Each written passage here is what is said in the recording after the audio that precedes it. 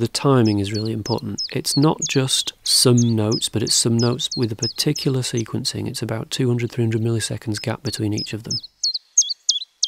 Dr. Dan Stowell is a research fellow in machine listening at Queen Mary, University of London. His work has already been used to develop an app called Warblr, which identifies a UK bird from the recording a user makes. Now he hopes to take the computer analysis of the sounds birds make to a new level, to discover more about the social interaction that's going on. Traditionally, you would take explicit measures such as how long is this sound, what frequency is that sound. But in order to go beyond that, we use modern machine learning methods where you don't necessarily know how a computer has made a decision about a particular sound.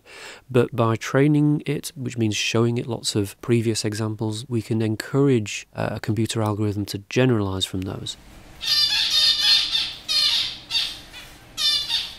At the university's laboratory aviary, female zebra finches provide plenty of audio examples for Dan's research.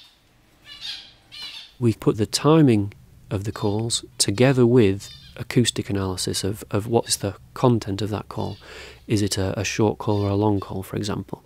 So with the zebra finches that we're working with, to some extent there's knowledge about what the calls are and what their purpose is. So when the birds are just hanging around together, they very often make short calls to each other just in the ordinary course of business, so they just sound a bit like meh. If one of them gets separated a little bit, I mean, it doesn't have to be too far, maybe it gets separated a couple of metres from its partner, and then it would do a distance call, which sounds more like meh.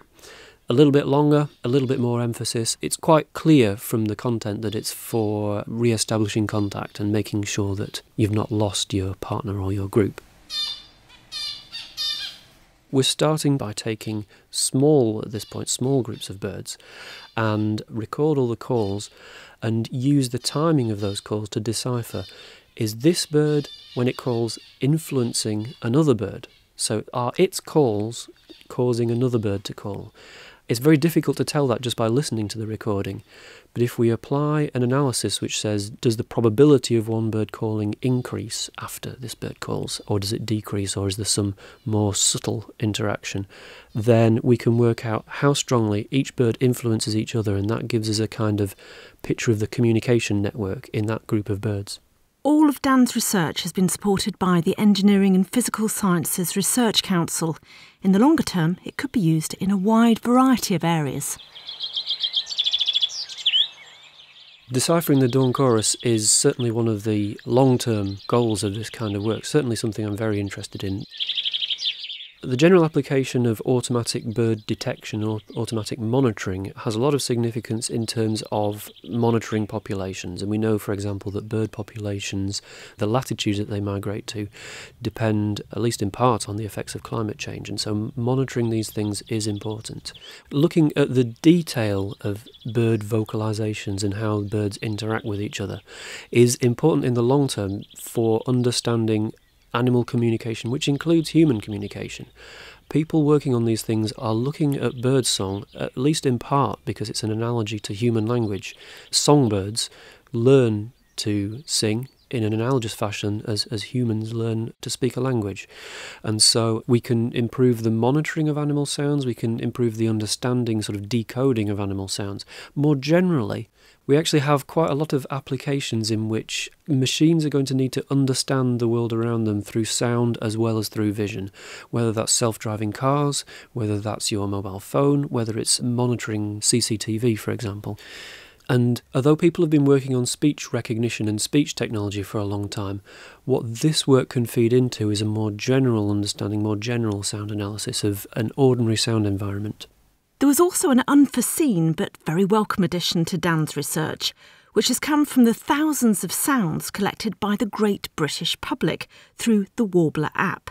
This big data citizen science aspect will contribute to the machine learning work to help a computer analyse whether a particular sound is or isn't made by a bird. One thing that we didn't quite expect was that people would like to test the recognition quality for themselves by making funny noises into the phone and seeing what decision it came up with. Beep, beep, beep, beep. So as a result, we have an unexpected extra benefit of this collection of bird impressions and whistling and squawking children and other things.